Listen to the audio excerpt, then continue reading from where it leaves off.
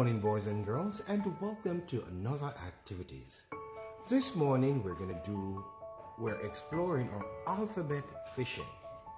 So of course, you know we are Reggio Emilia, so we're dealing with nature. So we have our stick. You can get this from the outside of your backyard. And of course, we have a piece of string and you need a magnet. Alright, so what I'm going to do is that I'm going to attach the magnet to this fishing stick.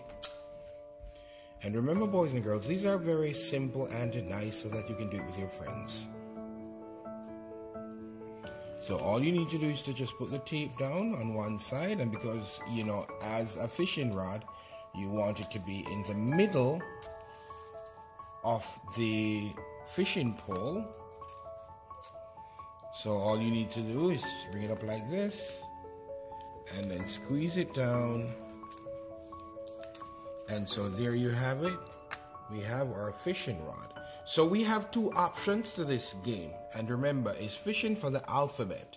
Alright, so this is the ocean. And also we are going to try the one when it goes inside the water.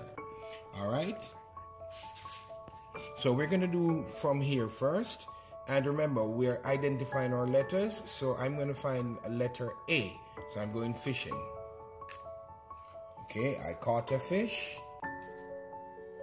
And I'm going to put my fish on the log. That's letter A. A for apple. And also I want to remind you that we are clipping the paper clips on the fish, so that's why it's able to be sticked on the magnet. And now I'm going to fish for letter B. B as in banana. A paperclip and magnet is all you need. And so this is the ocean. Now we're going to try some when it's in the water. Now it is laminated, so that's the reason why we're able to put it inside of the water. So let's go fishing. And of course, those of us who know my voice is Mr. Damien, and my name begins with a D. So I'm going fishing for D. Oh, I caught Mr. D fish. Alright, now I'm going to put my fish on the log.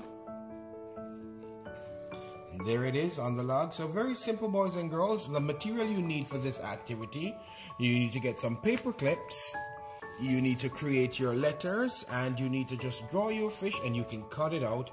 And you need some tape to make sure that you tape your fishing rod and tape your magnet. So I want to remind you again, boys and girls, this activity is called Go Fishing for the Alphabet.